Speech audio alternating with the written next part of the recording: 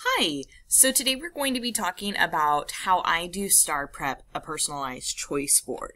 So first, I collect data all year round through Schoology Mastery, and so I add a tick to everything that my students do, and I track their progress through there. Then our students took a reading sim, STAAR Sim, and I was able to track their data through that to see where their areas of weakness and strength are. So for example, one of my students, we just finished collecting their data through Schoology Mastery. You'll see that there's 3 boxes for each. That was for the 3 different times throughout the year that we marked their data so that they could see what areas that they needed to work on. So here in the 3rd box, you can tell that this student needs to work on character interactions at this point. Setting and point of view are still their weak points, but they're doing amazing at unknown words and inferences. They've got green across the board. They've improved a lot over synthesizing. They've improved a lot over summary and theme.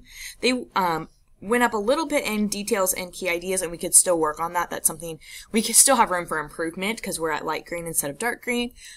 And we're still at light green for figurative language, so that's still an area that we need to work on as well. So this kind of gives them a visual, and it gives me a visual to see where they're doing and where they're at with their learning. So we take this, because this is over the whole year.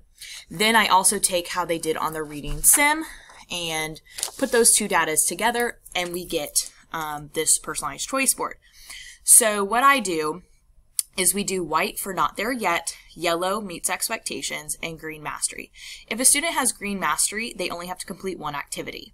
So for example, if they are informational text and we get from their sim that they are doing wonderful with informational text and they're in the dark green, then they just have to pick one of the 2 activities. They could do the Nearpod lesson or they could do the mystery picture. They choose. Then yellow meets expectations.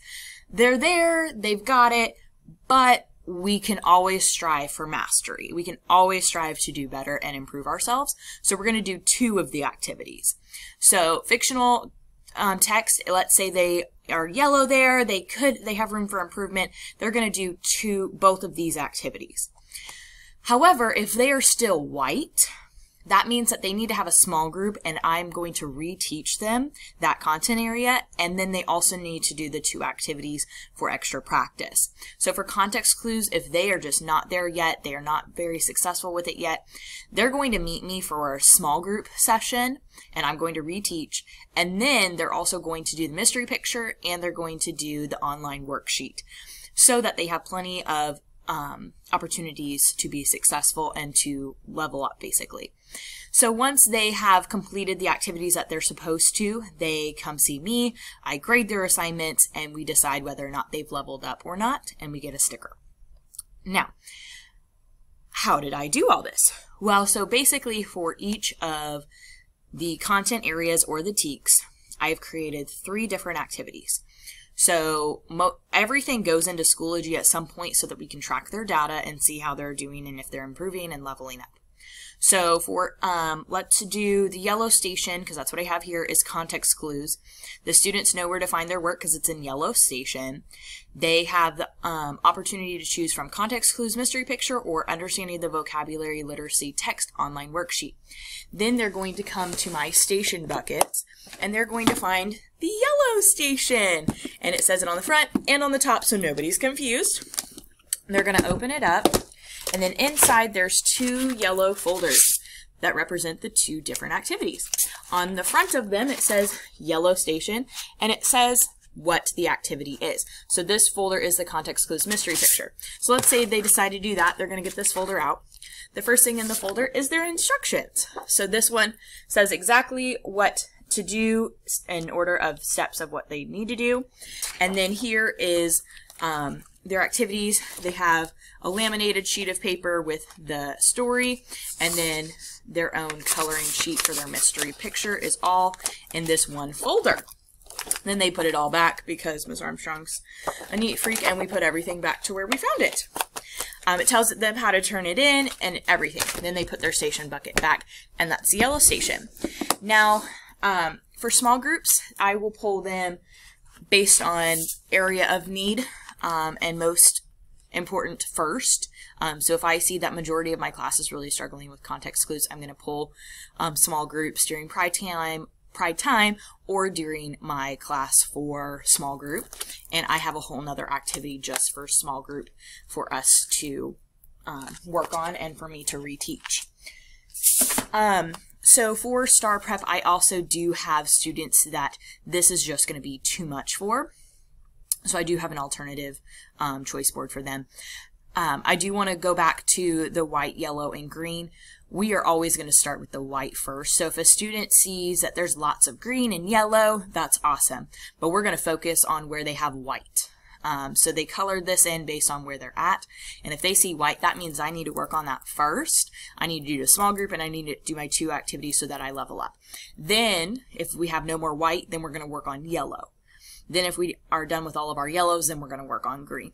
We're going to work on our weaknesses first and then work our way up to our strengths so that everybody is making progress wherever they need to. This is personalized. This is fully their choice on what they get to do. I do this so that they kind of have a say on how they're going to do their learning. Do they want to do an escape room, or do they want to be more creative and do a mystery picture?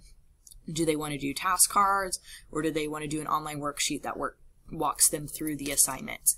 They also get to choose where they sit around the room.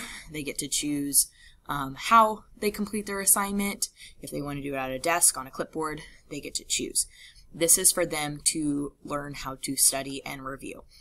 So again, for my students who are struggling readers in general and are just lower leveled 4th graders, this is a little bit less intense for them.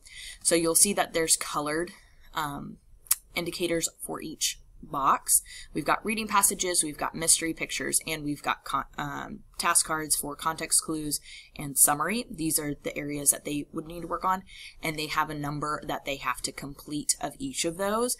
And so they do get to choose what they do each day, but it is more guided for them and not as much color coding with data and things like that, so it gives them a little bit more confidence in being successful. I do have all of my small group activities listed so that I can stay organized. I do reteach along with my activities and my worksheets. I do have a lesson, I reteach, I've got videos, I've got anchor charts, and I will pull all those up so that we are hands-on focused on just that content. And this is how I break down my small groups. I put the teacup here.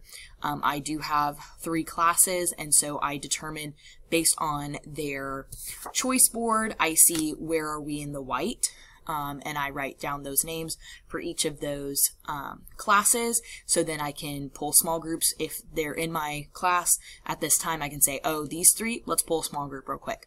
Or I can create a group during pride time of all 3 classes if I need to mix it up.